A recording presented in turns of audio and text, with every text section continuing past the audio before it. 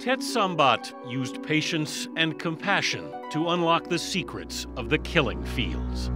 Under Pol Pot's rule in the 1970s, the Khmer Rouge murdered as many as 2 million Cambodians, including Sambath's mother, father, and brother.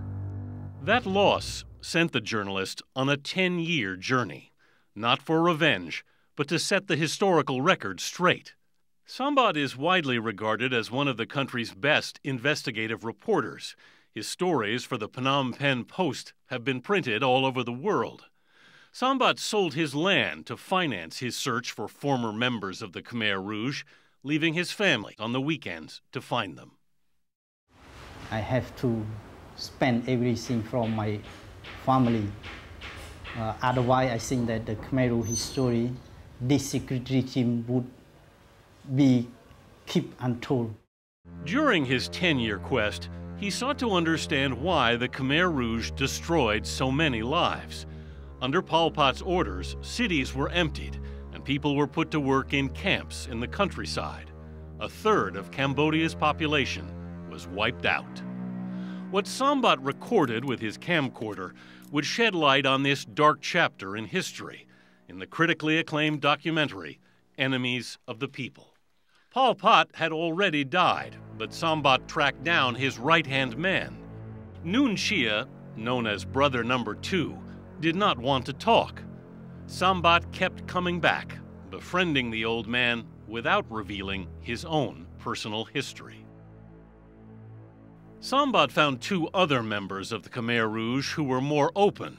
They talked about taking people's lives. When I know one killer, he said, I asked him, who are another group or another people who are in your group? He tracked down a former Khmer Rouge district chief known as Sister M, who ordered the deaths of people she identified as traitors.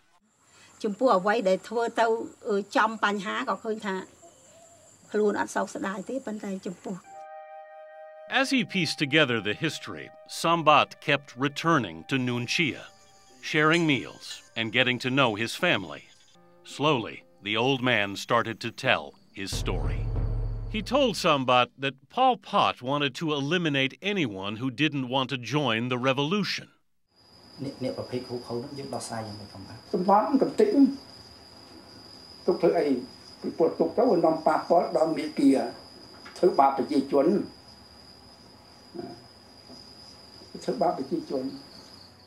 Once Nuon Chea finished telling his story, 7 years after they first met, Sambath revealed that the Khmer Rouge destroyed his own family.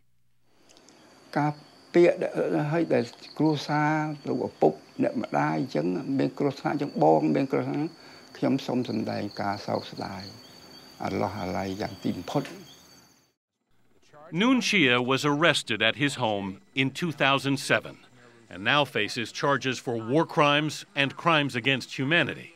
He remains in detention.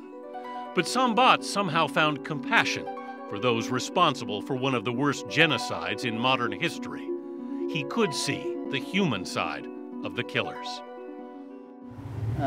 In their heart, they regret what they had done, but they told me that they didn't want to do it. And he forgave Nuon Chea. I said gratitude to Nuon Chea. The reason is that if Nuon Chea did not tell the truth, Khmer Rouge story finished. Prosecutors now plan to use Sambath's documentary, Enemies of the People, as evidence. Thet Sambath is on medical leave from the Phnom Penh Post, regaining his strength after working tirelessly on his documentary. And he's working on a second film about the killing fields. I am very happy that I have to have all this stuff and for the new generation and then also for the world to learn about the Khmer Rouge.